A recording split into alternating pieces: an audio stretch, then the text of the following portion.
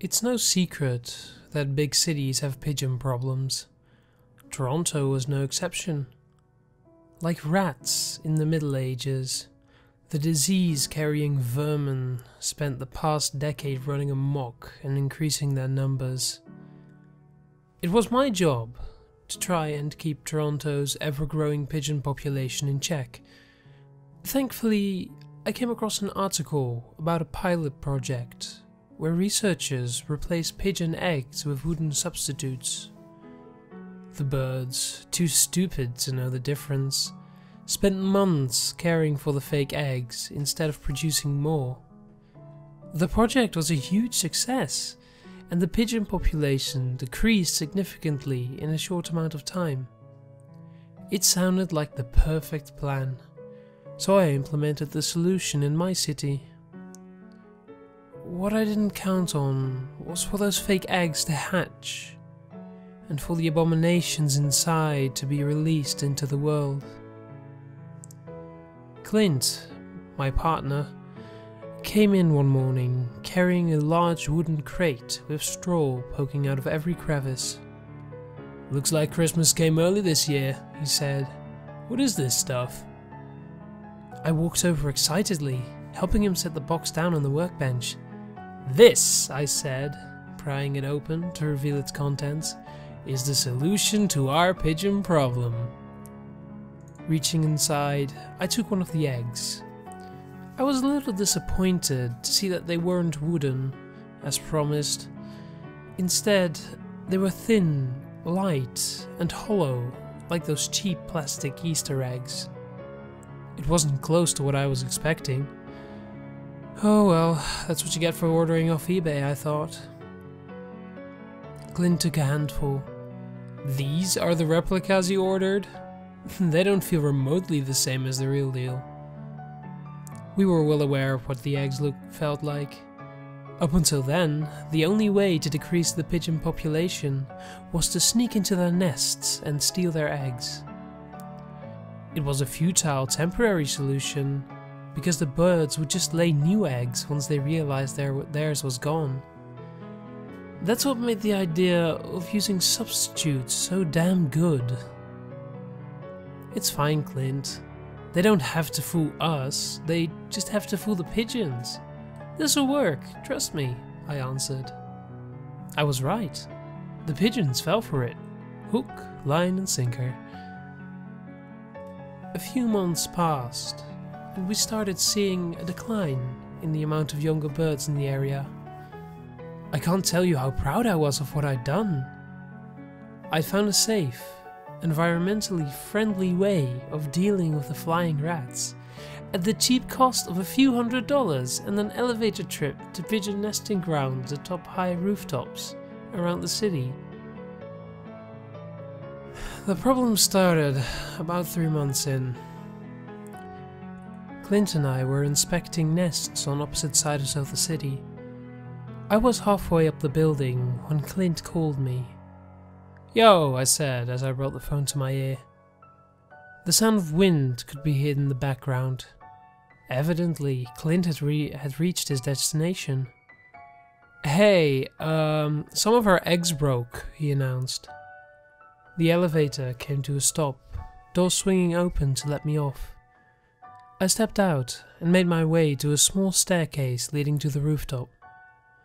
"We'll just have to replace them, no big deal," I answered nonchalantly. There had been a few violent storms since our last inspection, and I figured the eggs must have fallen from the nests and shattered on impact. "See, this is why wood would have been better," I grumbled to myself as I exited onto the rooftop for my inspection. "Well, fuck," I said. "What?" answered Clint. Most of my eggs were broken too. The strange thing was that they were still tucked in the nests, right where we'd left them. Had the pigeons figured out our ploy and attacked the replicas? Were the fake eggs too frail to survive our harsh Canadian weather? I groaned. "It's the same here. We're gonna have to start over," I told him, defeated. Clint laughed. "It's all good, we can hatch a new plan." I paused for a moment. Did you just... I began, but he interrupted. Just look on the sunny side up of things, yeah? Puns. At the time of this... puns. Don't yoke with me, I replied with a sigh. We couldn't leave the nest unattended for too long, otherwise all our progress would go down the drain. I sent Clint to replace the broken eggs with what was left from our original order. In the meantime, I searched online for anyone selling wooden eggs. Unfortunately, the cheapest and fastest shipper was the person we'd ordered from the first time around. We needed these eggs quickly, and our budget was pretty tight. I figured I'd order the subpar eggs one more time. If they lasted long enough for city officials to see the plan was working nicely, then I was sure I could convince them to increase our budget so we could order better supplies next fiscal year. Just to be sure the pigeons weren't attacking our fake eggs, I also set up a security camera on one of the rooftops. I needed to know if they'd gotten wise to our ruse, though I highly doubted they had the mental capacity to do so. Still, the project would prove fruitless if the birds weren't fooled by our cheap imitations, so it was best to keep an eye out. Over the course of the following weeks, I started getting strange reports about small animals behaving weirdly. Frankly, I didn't pay much attention to them at first. They sounded a little insane, to tell the truth. One woman claimed she'd seen a pigeon climb a tree. She said he crawled up the bark like a squirrel. Another report stated that a chipmunk had been seen attacking and killing a neighborhood dog. Another witness called in about an injured cat, but when he investigated, all he found was a pelt. By the time I read the fifth report, I was starting to get a little worried. What was even more troubling to me is that all these reports were coming from all over the city. If it had been confined to a single neighborhood, I would have suspected an outbreak of rabies or a new disease of some sort. But the reports were coming in from all around Toronto and its suburbs, which span an extremely large area. How can anything spread so quickly? No, it had to be something else. I was just about to do a bit of research on the subject when Clint came in, wearing a scowl. Broke. Shitty fucking eggs broke again, he grumbled, throwing himself on his chair. I forced a grin. Crack a smile, would you? He tossed his worksheet on the table. That was an excellent pun, he replied, releasing a single chuckle. You remember to bring the footage? I asked him. He unzipped his coat and reached into his pocket for an SD card. Got you covered. Movie time, he chirped. We uploaded the footage and took a look. Pigeons. Pigeons sitting on their nest. Pigeons preening. Pigeons flapping their wings at one another. A squirrel getting chased away by the birds. More pigeons. Oh god, it must have been the dullest security tape in the world. The kind of footage that even David Attenborough's lovely voice wouldn't be able to save. We fast-forwarded through days of pigeons doing pigeony things. Never once did they show any violence toward our replica eggs. Clint had dozed off by the time something finally happened on screen. The only reason I was still conscious was due to the copious amount of coffee I'd ingested that morning. It was dead of the night, in the video at least. One of the birds flew off its egg and perched itself on the nest, peering inside. This is it, I thought, leaning close to the screen. I figured he'd attack the egg. But I was wrong. I watched as the video soundlessly continued, and something cracked open the egg. From the inside, My jaw gaped open. This wasn't possible. The eggs were plastic shells. The only explanation was that we'd missed one real egg somewhere in the bunch. Yeah, that had to be it. I was witnessing the birth of a baby pigeon. Nothing weird. Except baby pigeons don't look like smoke. A puff of dark air came out of the egg. The pigeon, head inches from it, inhaled the gassy substance. It reared back and stood completely still for about a minute, before falling over. I watched as it started thrashing violently, like it was having a seizure. Then, from its beak, spewed some kind of chunky liquid that evaporated as soon as it hit the air.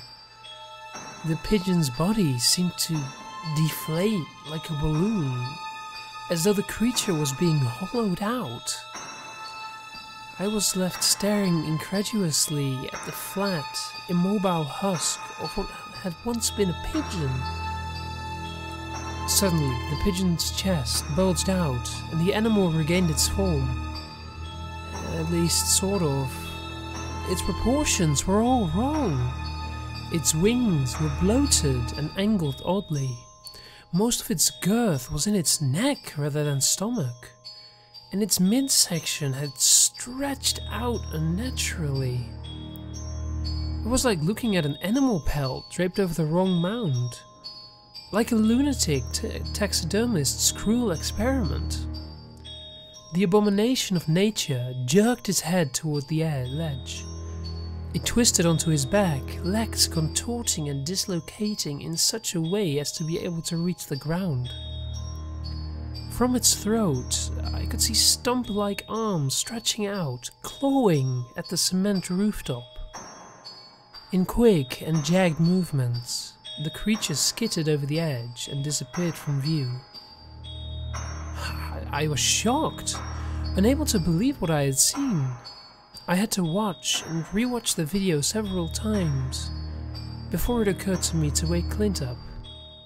He grumbled unhappily, rubbed his tired eyes and looked at me. "You won't believe this," I uttered. I rewound the footage and pressed play. His eyes widened with the same disgusted disbelief as mine. Even on my fifth viewing, I couldn't wrap my head around it. "This is bad," he said. "I know," I answered. After watching the video a few more times, we went home. I think we both hoped a good night's sleep would help clear our minds. Maybe, upon reviewing the tape, we'd realize we were mistaken. Maybe it was a trick of the light. Unlikely, but we could only hope. Clint was already at work when I came in. His eyes were glued to the screen. "Watching it again?" I asked. "No, not exactly," he replied. I kept going. I approached the desk and peered at the monitor. "Kept going?" I questioned. His face was pale and his eyes weighed down by large bags. How long had he been here? Had he come in extra early? There was 2 days left of footage on the card, he explained. "And you went through it?" "Yeah." "Did you see more of those things?" Clint pressed his lips together. "Yeah, and some of them came back," he explained. I raised my eyebrows, looking closer at the screen. I noticed something odd about one of the nests. There were multiple eggs resting in the sunlight. They were neither genuine pigeon eggs nor replicas. They were too big for that. Clint pointed to the batch, his hand trembling. "It laid them," he murmured. I felt a flush of nervous energy climb up my spine like an elevator, and then turned to the reports I'd been reading the day before. Were the eggs at the center of it all? "We need to call the authorities," I uttered shakily. "We are the authorities," he replied, his voice sounding frantic. I paced around the room, back and forth, like a pendulum. The phone rang, interrupting my anxious march. It was another report of odd animal behavior. This time, the culprit was a deer, in a spooked and almost disgusted tone of voice. The woman on the line explained that she'd seen a deer slithering along the river. She said its body was sideways, but its head was upright. Oh God, I thought, whatever those things were, they could affect larger animals. While I tried to comfort the worried caller, I heard something from Clint's workstation. Crack. I turned around, only to see a puff of smoke rising towards my coworker. Near his keyboard was a cracked shell, just like the one on the rooftop. Without a word, Clint bolted to the bathroom, holding a hand over his mouth as though about to puke. I dropped the phone and ran over to the door. It was locked. Clint, are you okay? Silence. Silence. All of a sudden, I heard him heaving violently. A sound of moist gurgling and boiling water erupted from the bathroom. Terrified of what would happen if Clint got out, I pushed the heavy workbench in front of the door. I stood in terrified silence as the noise came to a stop. Was Clint now lying as flat as a pancake against the porcelain throne? Would it turn into some sort of bastardization of a human body, like what happened to the pigeon?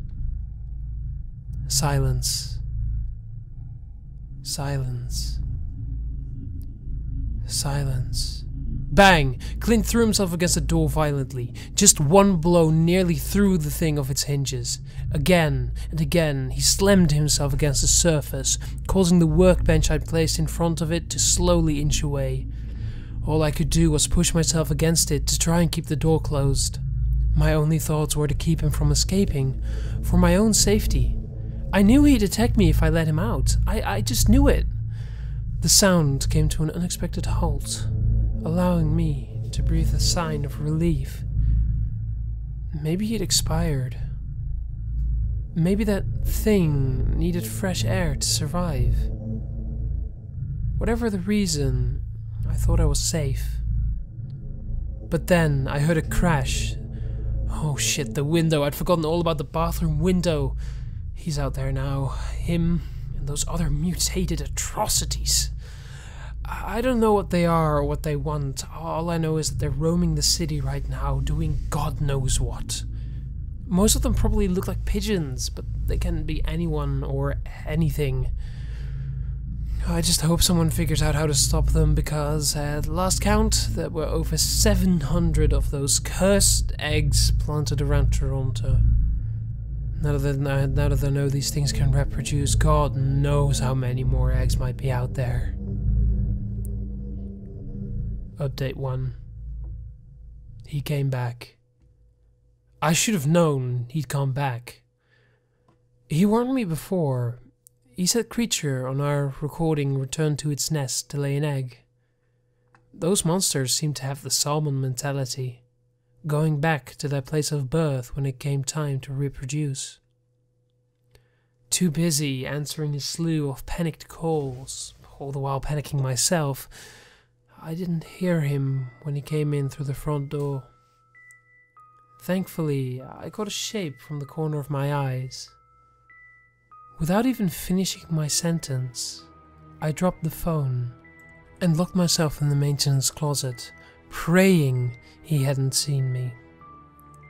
Outside the thin wooden door, the room was quiet. If he was breathing, I couldn't hear it. His footsteps were just as silent. Had I overreacted? I hadn't actually seen Clint, just a shadow in my peripheral vision. Maybe it was my imagination. I needed to know. So I knelt down, peered through the crack under the door, and close tonight to get a better look. I wish I hadn't. I wish I could erase that thing from my mind, to preserve Clint's memory as the man I knew him to be. Not that. Anything but that. What I saw was a mass of flesh inching along the floor like a slug. I couldn't figure out what was facing up, his back or his chest. His spineless torso had folded over, bringing his arms nearly perfectly in line with his legs. His head, now completely shapeless, lay flat at his midsection. His mouth reminded me of the figure in Munch's famous painting, The Scream. His grey eyes stared at me, but I could tell as he continued to slither towards his desk that they were useless decorations. He disappeared from view. Then came a horrid sound, a squishy and gooey noise that reminded me of the old slime ball toys I used to play with as a child. It lasted a few moments, stopped, started again, and then stopped for good. Shaking in my boots, I remained concealed in my dark prison all day, ignoring repeated hunger pangs and my own instinct to run. I couldn't afford the risk of being caught. As day shifted into night, I began to wonder if I could sneak past him. On our security tape, I'd seen normal pigeons sitting on nearby nests, seemingly unfazed by the creature. Maybe Clint wouldn't attack me. I had to take the chance. I couldn't hide forever. As quietly as I could, I swung the door open and stepped into the office. The thing wearing Clint's skin was gone. Thank God, I thought. Out of morbid curiosity, I glanced at his workstation, where I had heard the unsettling sounds earlier. There were 2 massive eggs sitting on his desk, coated in a viscous substance. I didn't even want to think of the implications. I didn't want to know out of which orifice he'd led them. I wanted nothing to do with this anymore. I ran out of the office to my car and drove straight to Kingston. I'm not going back. I will never go back. Someone else will have to deal with this situation. Update 2. I thought I could get away from them, but now I'm not so sure. Maybe I'm imagining it, but the pigeons outside look odd. Not as disproportionate and disfigured as what I saw in Toronto, but there's something wrong about the way they move. I think those things are learning to better mimic the shape of what they're possessing. And now they've spread.